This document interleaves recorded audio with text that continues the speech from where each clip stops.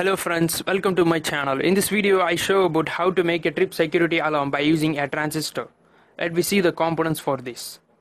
A IR F540N MOSFET, a 5V DC buzzer, a 47 kΩ resistor, a 9V battery and 9V battery clip, connecting wires, and finally a breadboard.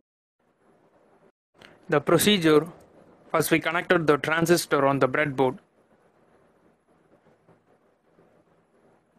and we connected the 47 kΩ resistor on the first pin of the transistor, and we connected the another end of the 47 kΩ resistor to the positive terminal of the 5V DC buzzer. Negative terminal of the buzzer, it should be connected on the base of the transistor,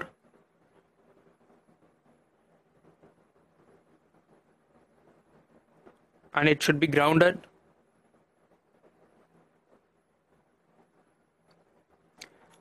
And we connected the positive terminal of the junction of the 47 kΩ resistor, and we connected the two wire in between the base of the transistor. It will be act as a trigger, and the 2 point of the end, it should be connected on the copper wire. I can use in the copper wire.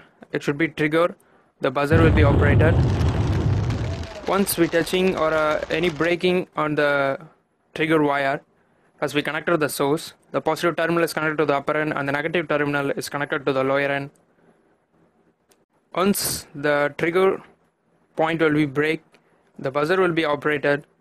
The transistor is act like a switch. Once we cutting the trigger point, the switch will be released, so the buzzer will be operated. So I will cutting that. Let me cut.